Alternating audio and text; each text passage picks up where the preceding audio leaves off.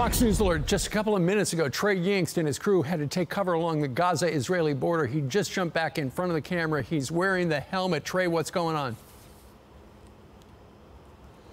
Yeah, guys, good morning. There was just an alert here for incoming rocket fire. We didn't see any interceptions overhead, but all of the soldiers that are at the positions behind us went down flat on the ground. We did the same and got into the ditch here on the side of the road. It's just like this in the south of Israel right now. It's part of covering this story, but the latest information we have from Gaza indicates they will continue firing rockets despite the fact that Israel is striking from both the ground, the air, and the sea.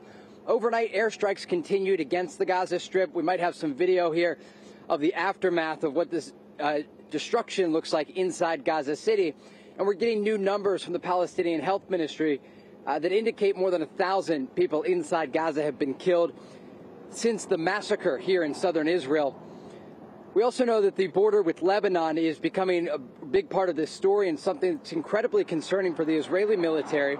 Earlier today, an anti-tank missile was fired at a group of Israeli soldiers, and we know that the Israelis have been responding to that fire with airstrikes and also artillery of their own. So already this is developing quickly into a multi-front conflict.